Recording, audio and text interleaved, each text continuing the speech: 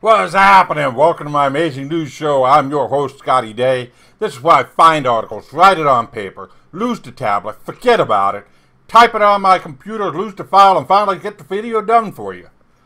We are talking about Stagecoach rules today from the Old West. It's gonna be amazing. Before we begin, make sure you hit that subscribe button, hit that notification bell so that you don't miss a wave, and we'll be right back after the break. Hey,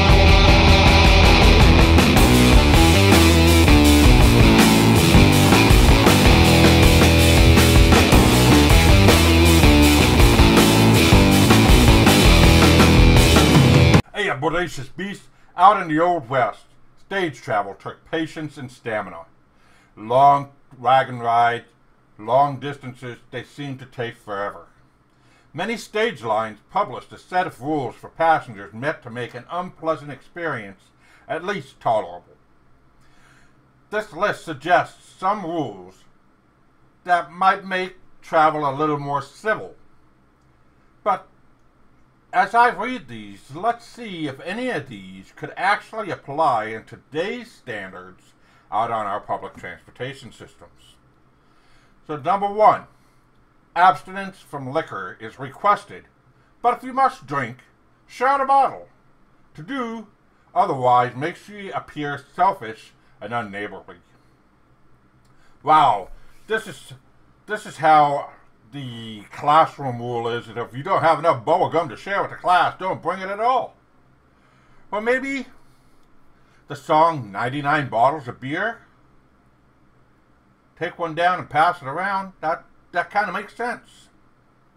If ladies are present, gentlemen are urged to forego smoking cigars and pipes, as odor of the same is repugnant to the gentle sex.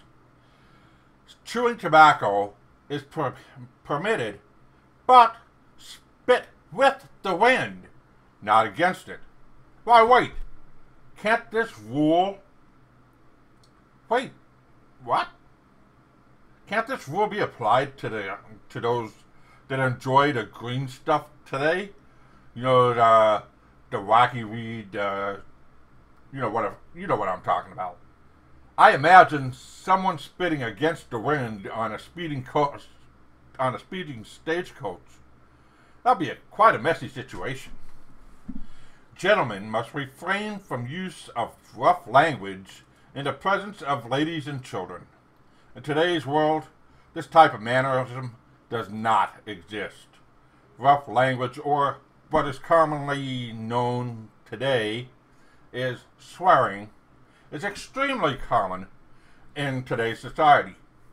Thanks to social media, thanks to being a renegade, thanks to music, thanks to television, thanks to, there's a lot of things that, swearing has became a part of today's society. Buffalo robes are provided for your comfort during cold weather. Hogging the robes will not be tolerated, and the offender will be made to ride with the driver, or on top. Back then, a leather robe provided much needed protection from inclement weather. Bed hogs need not apply. But wait! They said, well, could they just throw on a fleece bathrobe? If you went back there into the Old West and said, why don't we replace these buffalo robes with fleece? And they'll sit there and look at you and they'll laugh at you. But what about vinyl? And they'll look at you and they'll laugh at you. This stuff didn't exist back then. And buffalo robes provided a lot of warmth. Don't snore loudly while sleeping, or use your fellow passenger's shoulder for a pillow. He or she may not understand, and the friction or fighting may result. In other words, if you snore, you could be sleeping in the middle of nowhere. That's right, folks. You could be sleeping in the middle of nowhere if you snore louder than an ox. So just kind of keep it down, or just don't sleep at all. Number 6, firearms may be kept on your person for use in emergencies. Do not fire them for pleasure or shoot at wild animals, as the sound riles the horses. You may be walking in the middle of nowhere, yet again. Well said, young chap. In the event of runaway horses, remain calm, and also leaping from the stage in panic will leave you injured at the mercy of elements,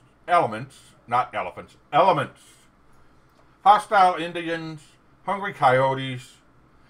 Oh my God, no wonder Wile E. Coyote is still alive. He chases that uncatchable roadrunner, but he feasts on daredevil stagecoach riders that panic whenever the stagecoach takes off and they jump out.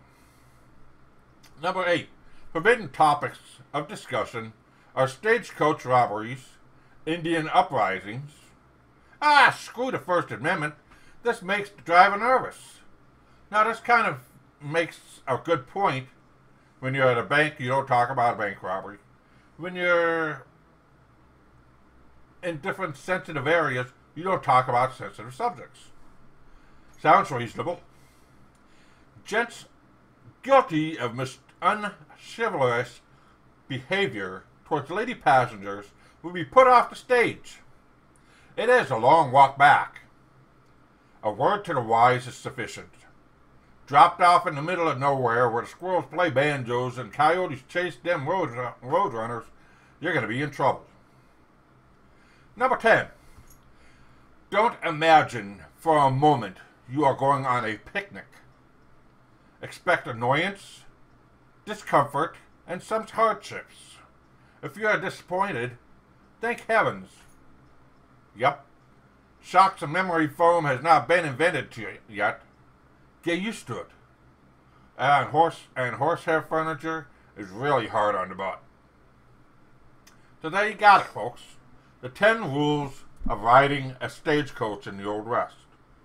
Now, if you think and ponder about what I just spoke about, what rules do we have back during the stagecoach are very similar in today's society on public transportation, in a taxi cab, on an airplane, on a Greyhound bus, even on a train.